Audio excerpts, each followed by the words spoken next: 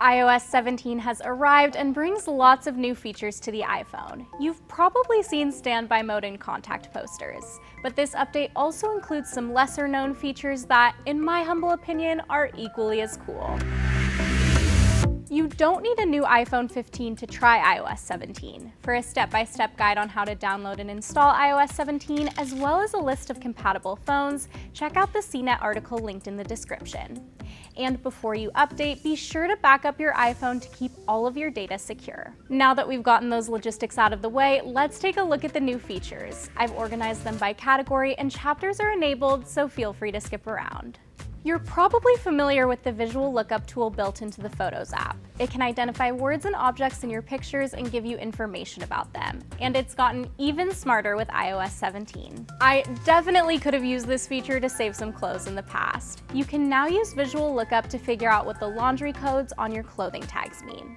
Start by taking a clear photo of the tag with the laundry symbols. Then go into the Photos app, find that image, and swipe up.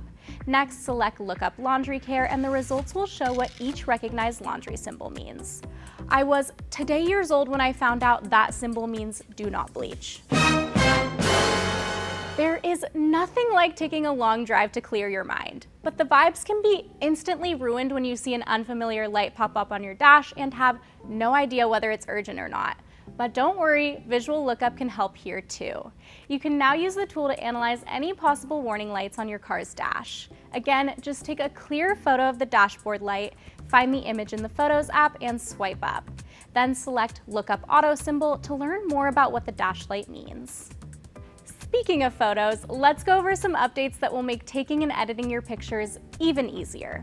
First, the camera app has an updated level tool. In the new level tool, a broken white line appears if your shot is almost level, but not quite.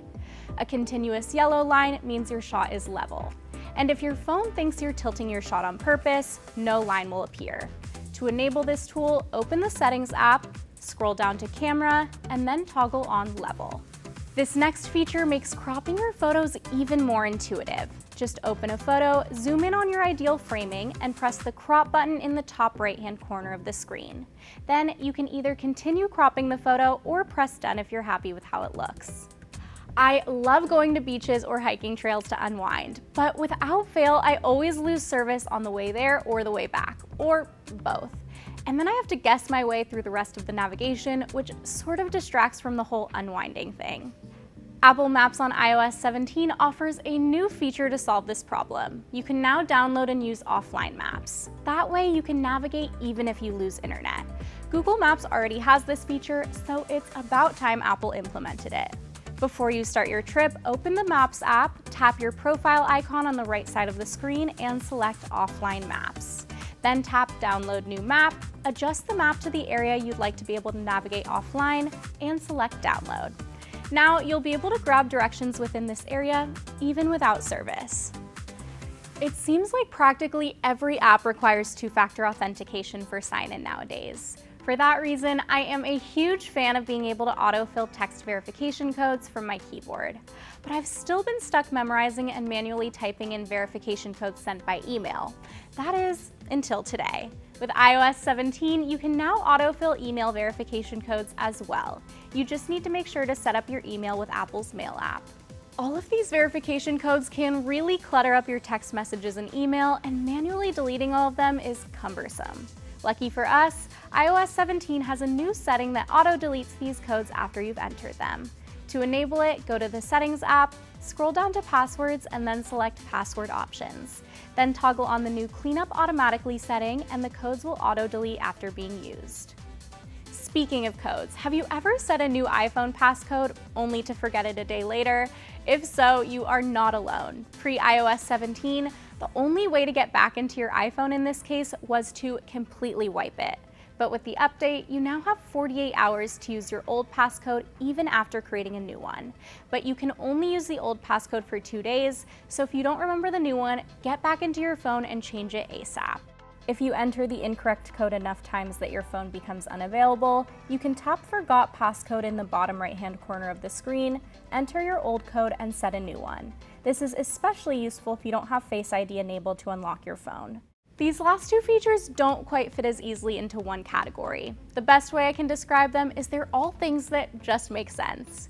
Each of them feels like something we should have had all along, and I am very happy we have them now. First, iOS 17 allows you to set various timers simultaneously, which, now that I think about it, is going to be so helpful for things like cooking. Just open the clock app, go to the timers section, customize your first timer, and then select Start. And voila, your first timer is live, and you can add more by pressing the plus button in the upper right-hand corner. You can also delete timers by swiping left on them. Finally, when you're writing a note in the Notes app, you can now link to another note. Just long press while typing, then select Add Link, and search the name of the note you want to link, and then select Done. Tapping the link will lead you to the other note. You can even add links to specific words by selecting them and tapping Add Link. Those are my personal favorite hidden gems of iOS 17. What are your favorite iOS 17 features? Let me know in the comments below, and thank you so much for watching.